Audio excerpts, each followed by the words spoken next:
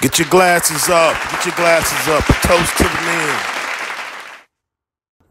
Welcome to A Toast to the Man with your boy, SD Booker. Welcome. Today's topic, always give a man an out. Now, you may say, what does that mean? Always give a man an out. Well, never corner a man if he's waving the white flag, if it's obvious that he doesn't want any smoke. You know, it's obvious he doesn't want to fight. It's obvious he doesn't want to engage. Let up on him. That's his out. You know, that's his out. Even if it's not so obvious. You know, ask the man to, let's have a private conversation. Let's get an understanding. Where I was coming from, where you're coming from. Let's bring clarity to the situation. And I write this in the book, A Toast to the Men, that, those types of conversations need to happen away from the crowd. Because the crowd is what fuels confrontation in most cases. So step away from the crowd. Go to a space, no noise, where you guys can talk and hash it out. I've been on this earth for 44 years. And, man, maybe once or twice, maybe just once, man, in my lifetime, where I have seen men fight, two men fight, and there wasn't a crowd. They were off to themselves fighting. No crowd, no battery in the backs. They were off to themselves. It just doesn't happen that often. Because the truth of the matter is, most men do not want to fight. Because we know where it can lead. We'd rather not fight. We will fight, a lot of men, but most men, unless you're just a nutcase, most men do not want to fight. Like I said, because we know where it can go. Bones get broken. People can end up in the hospital. People can end up in the cemetery. Men know where fighting can lead. And so most men really don't want to fight. But most of the times, there's a crowd or there's a woman that's right there, and your pride and your ego is involved. And there you go, fighting. Somebody gets hurt or somebody gets killed. I'll take you back to a story. He may see this. Shout out to Reagan. Shout out to his brother Show. This is about maybe 6 or 7 years ago. I was at this bar. And it was a bar I used to go to, frequently, to watch the game, shoot pool, play darts, fellowship with the brothers. And so I go to the restroom. And I'm using the restroom, right, in the stall. It's empty. But soon after I enter the restroom, two guys walk in. Now, and they're having a conversation. Now, one guy is more heated than the other. I can't hear these guys because there's a stall. There's a wall between us. So I finished doing what I'm doing. I wash my hands. And this one guy is still going in on this other guy, saying how he'll beat his $$, how he'll put hands on him, what he'll do to him. And it's just us three in this small bathroom, the small restroom. So I'm like, in my mind, I'm like, man, let me fire up my cigar.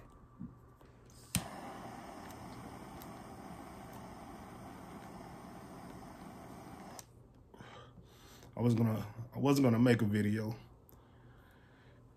And so I did plan on smoking a cigar. I was like, man, let me make a video. So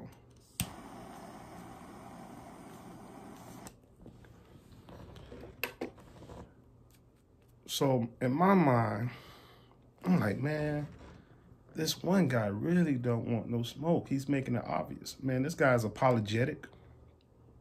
He's humble. And it's obvious, man. He just don't want no smoke, man. And the one guy's he's pressing the issue. Kind of find out the guy pressing the issue, his name is Reagan. Now, I can't remember the other guy's name. So I leave out the restaurant. And soon after, those two guys exit the restaurant also. Now, by fate or just rare coincidence, I'm seated at the bar now on the other side of the restaurant. Reagan, the one who's really pressing the issue, he sits next to me. I don't even know him at this time. And I tell him, I said, man, you're a bully. He's like, what? I said, yeah, man, you're a bully. I said, that guy, he didn't want no smoke, man. You kept pressing it. I said, man, you always got to give a man an out. Now,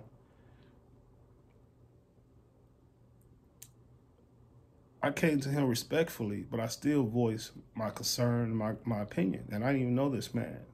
But it was just me and him, nobody around, nobody heard what I was saying to him.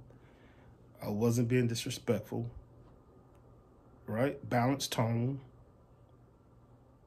And I wasn't trying to check him either. It was just coming to him like a man.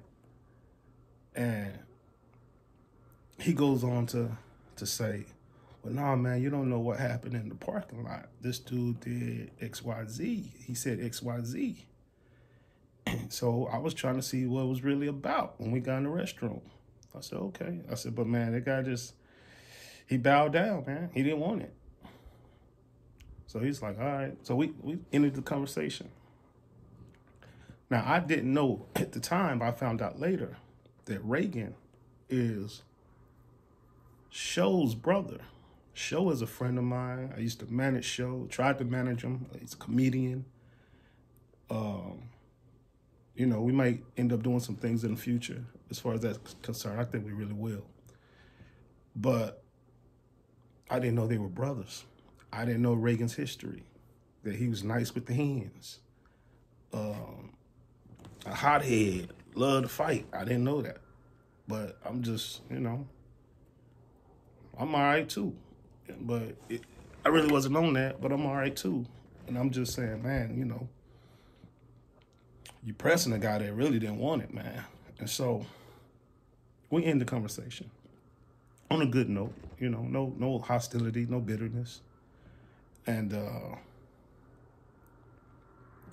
as I'm drinking and I'm looking at the bathroom door from across the bar, the other gentleman who was getting pressed comes out.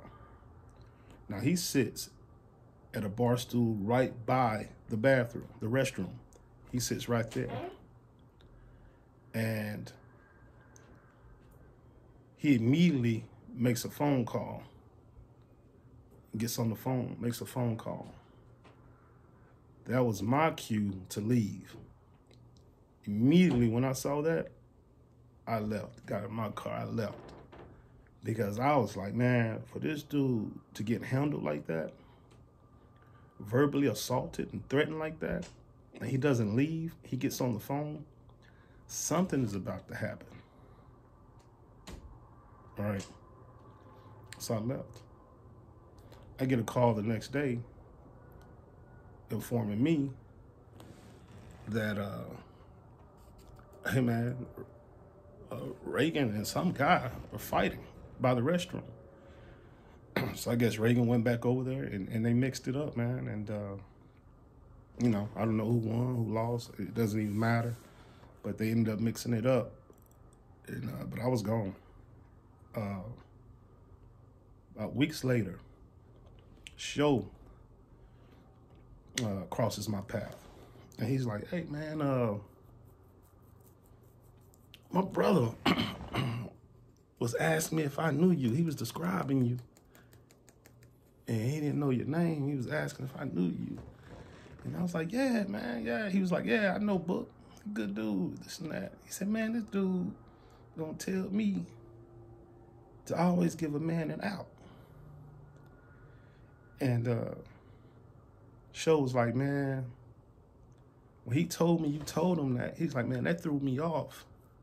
He said, because we wasn't raised that way. He said, but man, with that philosophy you have, man, it can keep you alive. It can keep people alive. He said, man, it made me think. And I was like, man, you know, Book is right. We should give a man an out. Now, let me say this. I'm not against defending yourself, putting hands on a man if you have to, or if it comes to it, have to put him down. I'm not against that. But, you know, let's be wise. Let's have discernment. Let's not press the issue if it doesn't have to be pressed, right? So you never want to put yourself in an unbalanced position. Hey, man, stay balanced. When it comes your way, you can handle it, you know. If it's not about that, you can walk away. But stay in a position to be ready to love and ready to fight. That's a balanced position, you know. Shout out to my boy, Immortal Minds. I was looking at one of his videos, and he said his grandmother told him, son,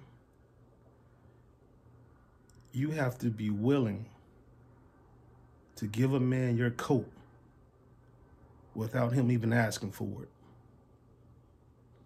But you also have to be willing to kill that man if it calls for it.